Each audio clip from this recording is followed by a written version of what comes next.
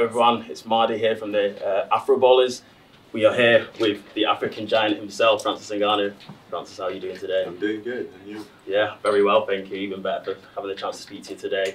I've heard of Afro Baller. I know the guy, I think is Kevin. Kevin, that's the one. Yeah, Shout out to Kevin. Yeah. Indeed. Okay. So you came obviously many years ago all the way to Paris, to France, with the dream of boxing. You then transitioned into mixed martial arts. Yes, what does it mean to you now that you're fighting one of the greatest boxers of this generation, in your own words? Well, it's mean dream accomplished, right? Because that was the goal.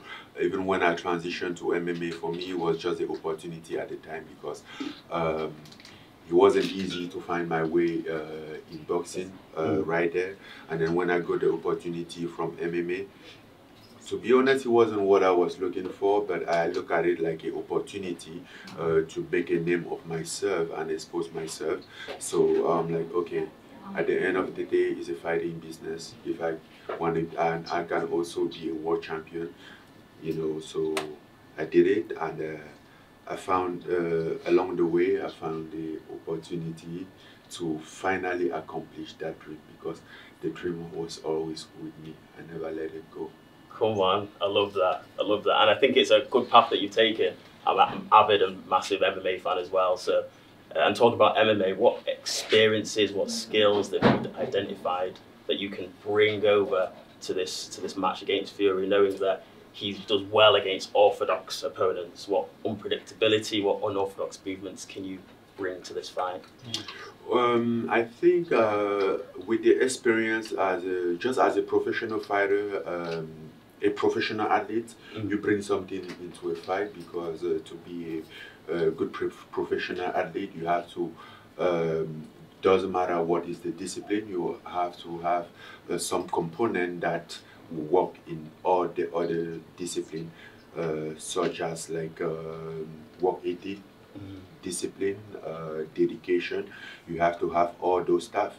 Obviously, the skills come.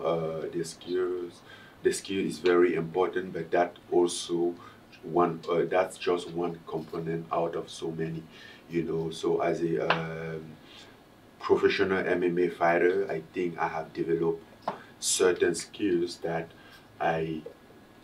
certain tools that I am bringing into boxing already.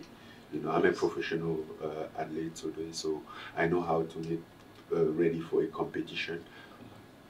Nice, love that, love that. And you said in an interview with Mike Tyson that the best advice given to you was never give up. And as an African myself, you've inspired me. But what does inspire you at this moment in time to continue? Why shouldn't I continue? Because I still have my dream, because I don't have to give up, because I have to explore out what is out there and see what's best, how far I can go, you know. As I said, the sky is the limit, so, and I haven't get to the sky yet. By the way, I think I'm very far from, so I just keep going. Soon come, soon come. And last one for me, Afro Ballers was really inspired by the three African kings, you know, the three UFC champions, one from Africa at the time, yourself, Kamaru and Izzy. What sort of inspiration would you give to other people to continue really to chase their dreams? And also, how does it feel that you're still really raising that flag for the culture at African MMA at the moment? What sort of? I mean, I just hope that those who look at me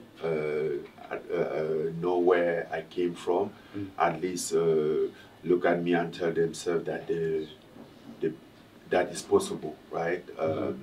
Because one of the biggest things growing up, the biggest challenge wasn't even the thing that you were facing, was the mindset that the narrative that was out there, and people believe that it's not possible, you can make it, you know, until someone made it, you know. So my wish is that I inspire people by just making it, and that's why I'm just keep going, right? So, love that, love that. Francis, you definitely didn't fumble the bag. Thanks so much for your time, brother.